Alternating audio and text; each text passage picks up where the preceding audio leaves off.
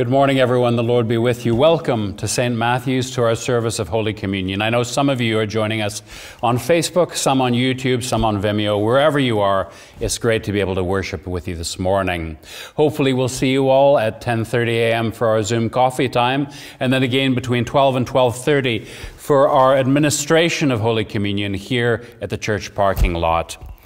As we worship this morning, we do remember that some of you are not going to be able to join us, and you will find the prayer for spiritual communion at the end of the service, so you can draw close to God, remembering His promise that He will also draw close to you.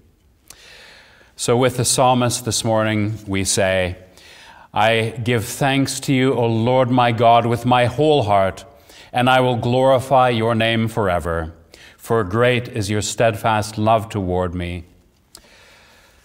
Blessed be God, the Father, the Son, and the Holy Spirit, and blessed be his kingdom, now and forever. Amen. Almighty God, to you all hearts are open, all desires known, and from you no secrets are hid. Cleanse the thoughts of our hearts by the inspiration of your Holy Spirit, that we may perfectly love you and worthily magnify your holy name through Christ our Lord. Amen. Lord, have mercy upon us. Christ, have mercy upon us. Lord, have mercy upon us. We praise God together in the words of the Gloria. Glory to God in the highest, and peace to his people on earth. Lord God, heavenly King, almighty God and Father, we worship you, we give you thanks, we praise you for your glory. Lord Jesus Christ, only Son of the Father, Lord God, Lamb of God, you take away the sin of the world. Have mercy on us. You are seated at the right hand of the Father. Receive our prayer. For you alone are the Holy One. You alone are the Lord. You alone are the Most High, Jesus Christ, with the Holy Spirit, in the glory of God the Father. Amen. The Lord be with you. Let us pray. And the collect set for today is the collect for Proper 11. We pray together.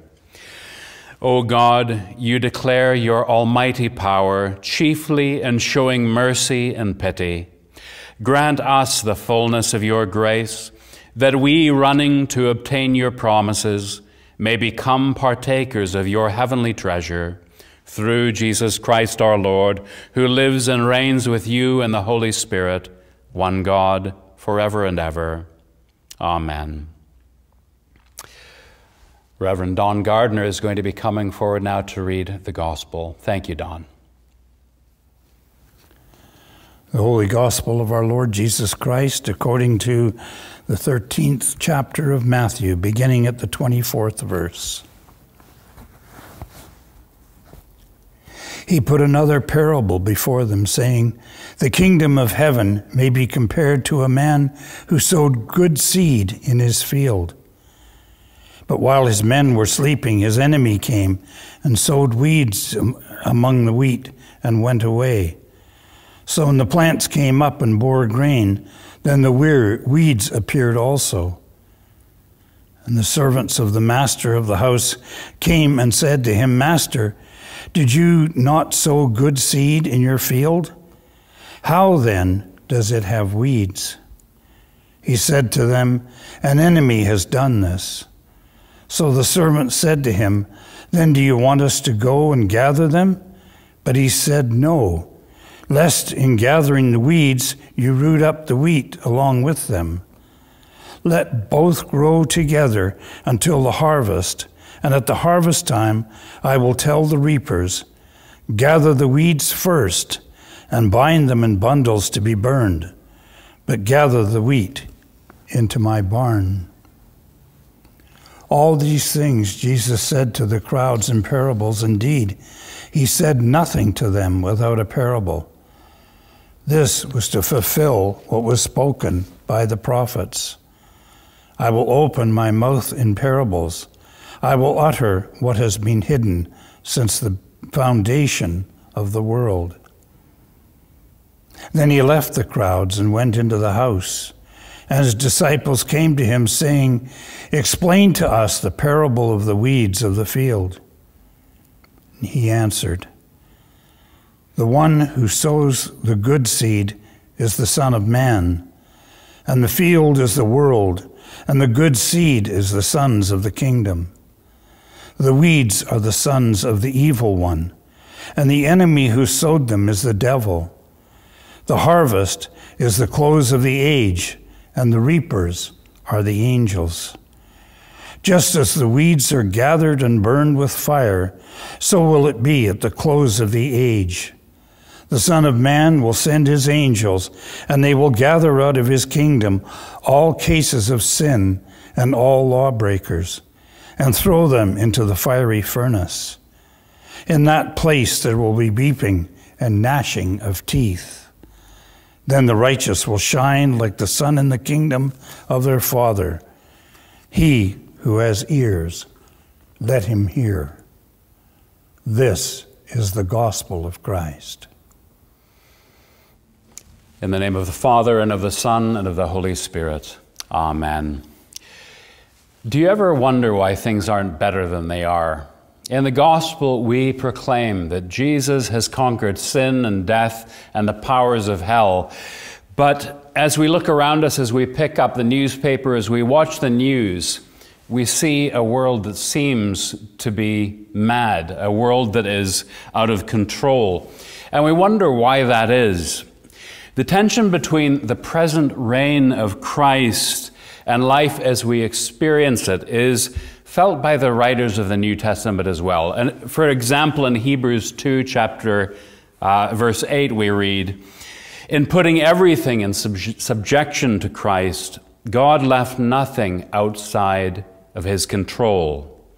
At present, though the writer acknowledges, we do not see everything in subjection to him." Do you get that?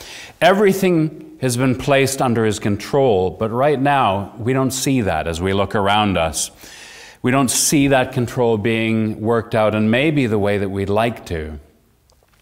If Jesus is in control, the question is, in the back of our minds, why is there still so much suffering and rage and pain? Well, it's possible that even in the back, farther back in our minds, there's another question or a thought. I would do things differently. I'd put an end to it. The problem with these kinds of impulses is we're human. We have a very limited perspective. We rarely see the big picture. Jesus tells us this parable, the parable of the weeds as it's called, in part to help us see the world around us with new eyes. There are a few points I'd like to draw from the parable this morning. Firstly, Jesus assures us that the day of judgment is coming. A new world, a world without sorrow, suffering, and pain, a world without sin is coming. Justice is going to be done, Jesus says. But it's going to come according to the Father's timing, not ours. Right now, Jesus is doing something else. He is sowing the seeds of his kingdom. That's what the proclamation of the gospel is all about. Wherever and whenever the gospel is preached, seeds are being sown, and those seeds are growing into children of the kingdom. The day of judgment is going to come. But right now, Jesus is telling us we're living in a season of grace, the season of the gospel. So far, so good. We can probably appreciate a God who's patient, can't we? But still, we wonder, why is it so bad? And that brings us to the second point.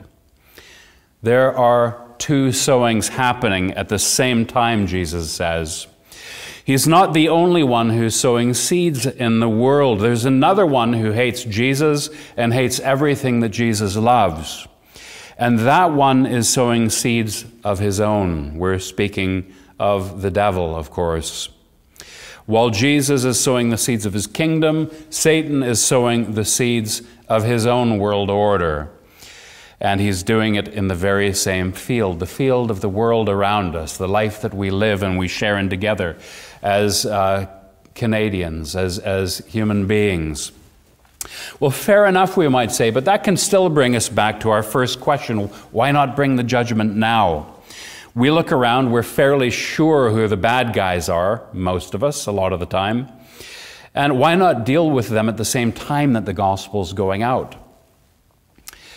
Well, sometimes God does this. You can think in the book of Acts about Ananias and Sapphira, people within the church whom God judged rather dramatically and fearfully. But they do seem to be the exception rather than the rule. And here's why, and this is the third point. It isn't always easy to tell the weeds and the wheat apart. The weeds in Jesus' parable are probably a plant called bearded darnel. It's a nasty kind of a plant with black poisonous seeds. But the thing about this particular one is, in its infancy, it looks just like wheat. You can't tell the two plants apart until they've both matured. So the people that we might identify as darnel, bearded darnel, or weeds in God's kingdom might well not be. We think we can tell them apart, but we can't, not yet. And this has implications for the way that we look at people. Think about the people that most of Jesus' contemporaries would have dismissed out of hand. They would have identified them as weeds. Think about the tax collectors, the prostitutes, and the other various sinners. The Pharisees had already handed these people over to judgment in their minds, so they were scandalized when they saw Jesus sitting with them and eating and drinking with them. What did he know that the Pharisees didn't? He knew that some of them were not weeds, they were in fact wheat. They might not have known it yet, but they belonged to him. And we're going to include our very own patron, St. Matthew, as among those numbers. He would have been dismissed as a tare, as a weed, by all of those who had been around him. But Jesus saw Matthew for who he was and for who he is going to be. The same goes for Saul of Tarsus. If you were a Christian living in those first years around the time when Stephen had been stoned to death and Saul was raised up as a a wolf seeking to devour the church, you would have been pretty sure that he was a weed. He was bearded darnel. He was a destructive force. But if we had called fire down on him, those early Christians, as they may have wondered whether they should, we never would have had St. Paul, the man who wrote a third of the New Testament and who became the apostle to the Gentiles. The point I'm making, beloved, is that Jesus is making, and the point that Jesus is making in this parable is that we don't know who will turn out to be wheat at the end of the day. So we need to walk with great humility, trusting that God knows, God is wise, and we can trust him to do what's right at the right time. There's something else about darnel that's important to the story as well, and Jesus brings this out in the parable, as you'll remember. The roots of the bearded darnel plant get tangled with the roots of the wheat. If we tear up the darnel now, Jesus is saying, it would be as damaging to the wheat as it was to the weeds. And this is a word to the church, of course, to those who have ears to hear. It's also worth bearing in mind as we as a society work through some of the racial and other convulsions that are damaging us right now. It's very easy to look around and see the other side and identify as classes of people or races of people as being the ultimate font of harm and evil. But we need to be very careful, because as we seek to destroy something, one, we might be behaving unrighteously, and two, even in destroying the things that we think we should, we might be doing great damage to the good things, the things that give us cohesion as a society, that give us a future. But coming back to the parable itself and its word to the church, Jesus is painting on a large canvas here. It's a big canvas. The field is the world itself. But as we draw close, here are some of the things that we can take away from this, things that I hope will be as encouraging for you as they always are for me as I read this passage. Firstly, as bad as things are, and they are bad out there, we need to remember that there are also wonderful things happening in the world around us as well. Typically, it's the bad that does capture our attention. The truth of the matter is, though, that we are living in a season of great grace. There is beauty happening all around us as well. The gospel is going out. Lives and cultures are being changed. The leaven of the kingdom is working its way throughout the world, preparing it for the age to come. So it's easy to look around and see only the weeds, but we want to see as Jesus does. And as he looks around, he sees the wheat. Today's passage also assures us that there is justice in the universe. It may not come according to our schedules, but it is going to come. And just as importantly, because Jesus is the one who is going to judge, we can trust that it will be just and truth. If it was me or you, we might think we have the wisdom to judge well and wisely, but we don't. Jesus does. Only he can see the final outcome of this world that we're living in, and only he can be trusted to bring it to its appropriate conclusion, not just as a world, but for individuals as well. Today's passage reminds us that we can and we must leave it in his hands. Instead of trying to take up this burden ourselves, Jesus is setting us free from fretting and free to focus on the things of the kingdom, the things that he actually has called us to do. Our task is to carry on this ministry of Jesus to the world around us, sowing the seeds of the kingdom, allowing people to hear that there is a God who is just and holy, but who is loving and gracious, and who is calling them to himself. So, beloved, take heart today. Take heart and say with me in response to the great good news of a God of holiness and grace, thanks be to God. I'm going to invite you to join me now as we confess our faith in the words of the Nicene Creed. We believe in one God, the Father, the Almighty, maker of heaven and earth, of all that is, visible and invisible. We believe in one Lord Jesus Christ, the only begotten Son of God, eternally begotten of the Father, God from God, light from light, true God from true God, begotten, not made, of one being with the Father. Through him all things were made. For us and for our salvation, he came down from heaven, was incarnate from the Holy Spirit and the Virgin Mary, and was made man. For our sake he was crucified under Pontius Pilate. He suffered death and was buried. On the third day he rose again in accordance with the Scriptures. He ascended into heaven and is seated at the right hand of the Father.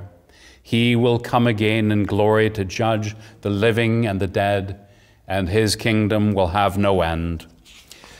We believe in the Holy Spirit, the Lord, the giver of life, who proceeds from the Father and the Son, who with the Father and the Son is worshipped and glorified, who has spoken through the prophets. We believe in one holy Catholic and Apostolic Church.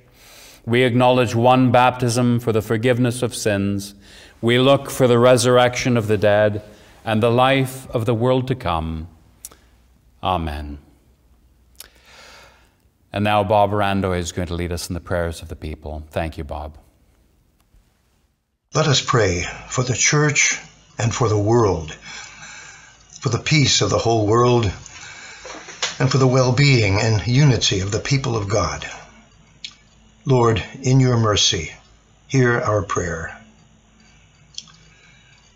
In these COVID pandemic days, we pray special grace and wisdom for our faithful shepherds, bishops, priests, and all, and oneness for your Church.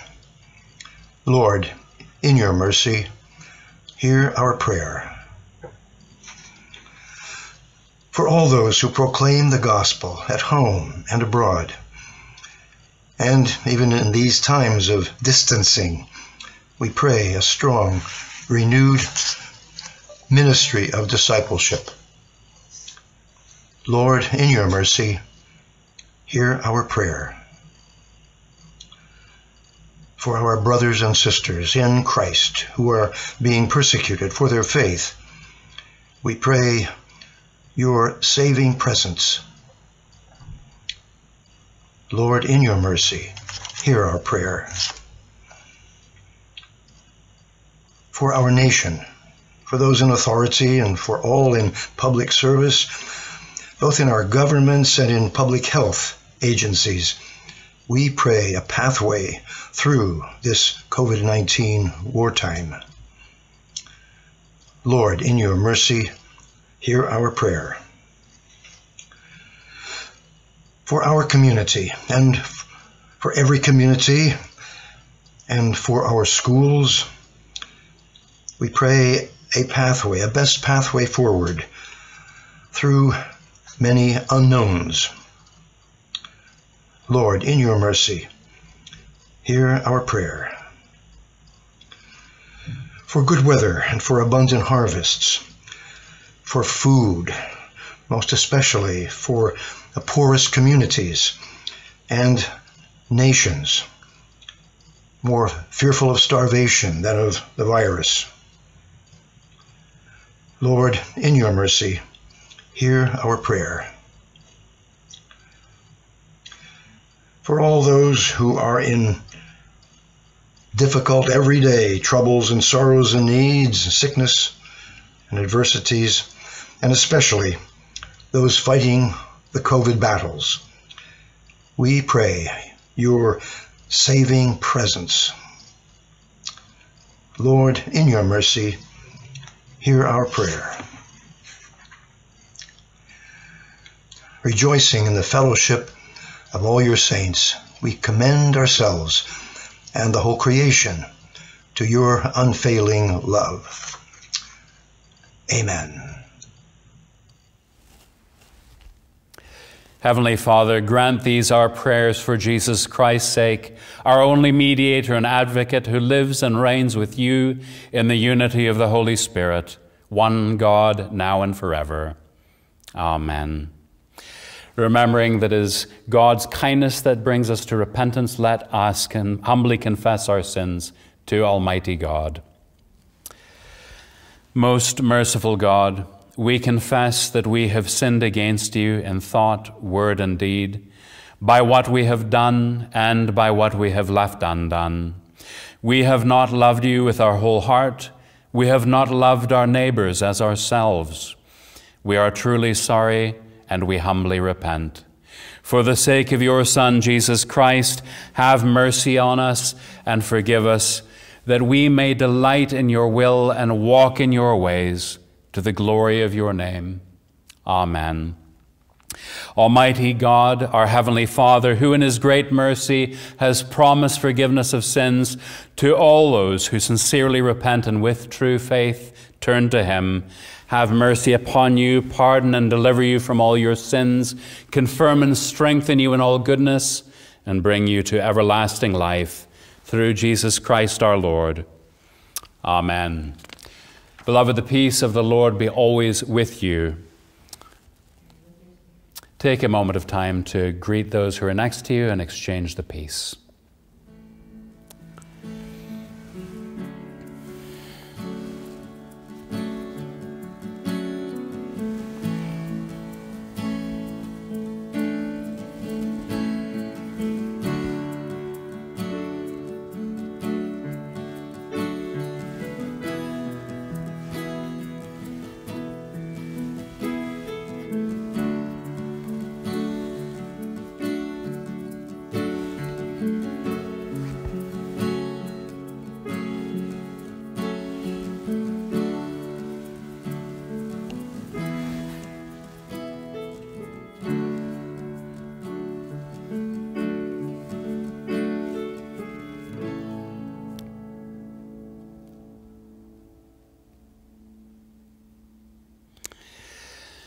Blessed are you, O Lord our God, King of the universe. Through your goodness we have this bread to offer, which earth has given and human hands have made.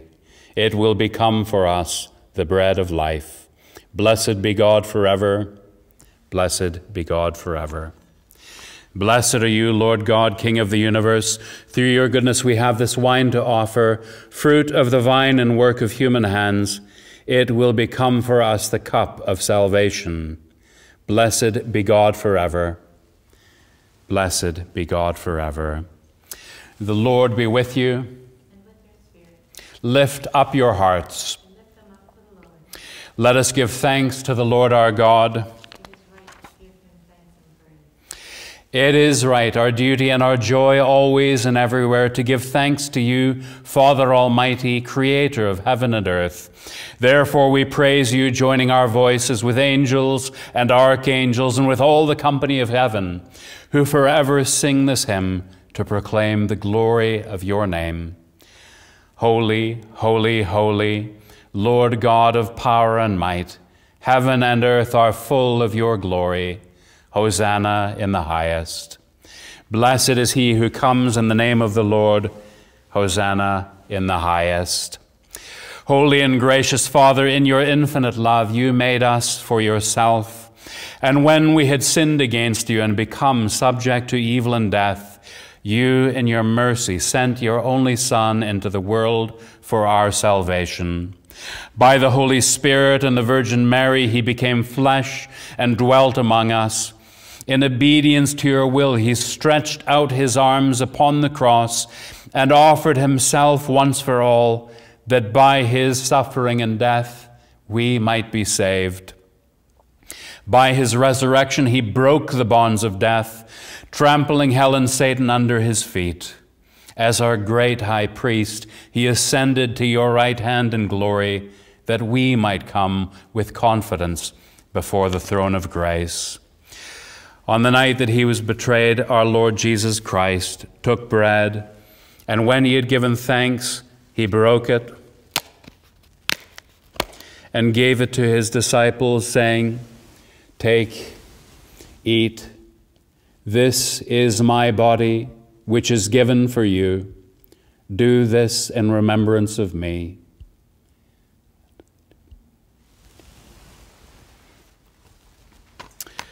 Likewise, after supper, Jesus took the cup, and when he had given thanks, he gave it to them, saying, "Drink this, all of you, for this is my blood of the new covenant, which is shed for you and for many for the forgiveness of sins. Whenever you drink it, do this in remembrance of me." Therefore we proclaim the mystery of faith. Christ has died, Christ is risen, Christ will come again. We celebrate the memorial of our redemption, O Father, in this sacrifice of praise and thanksgiving, and we offer you these gifts. Sanctify them by your word and Holy Spirit to be for your people the body and blood of your Son, Jesus Christ.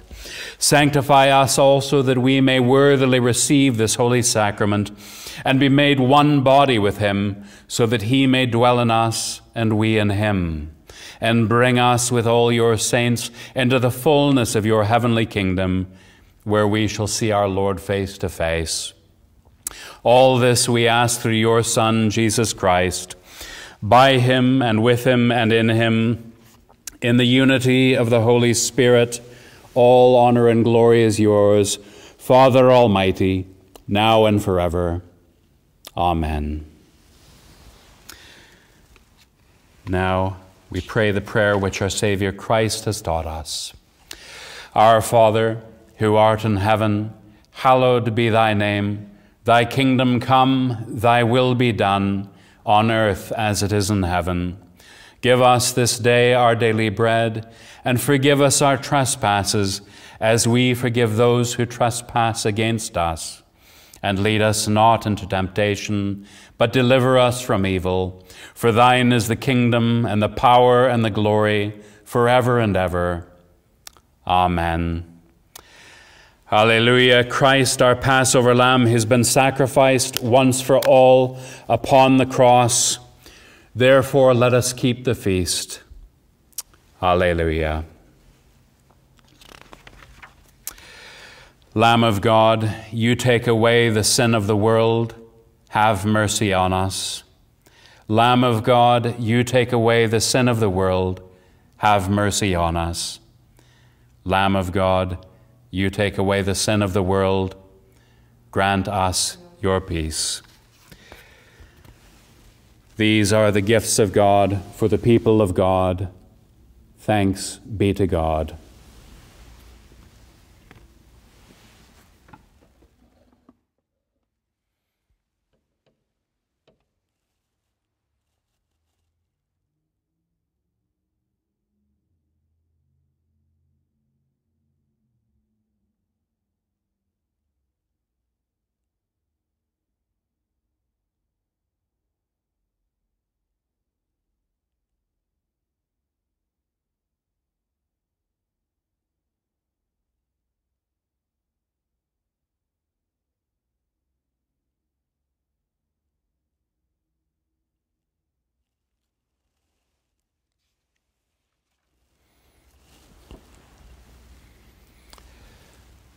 And now the peace of God, which passes all understanding, keep your hearts and minds in the knowledge and love of God and of his Son, Jesus Christ our Lord.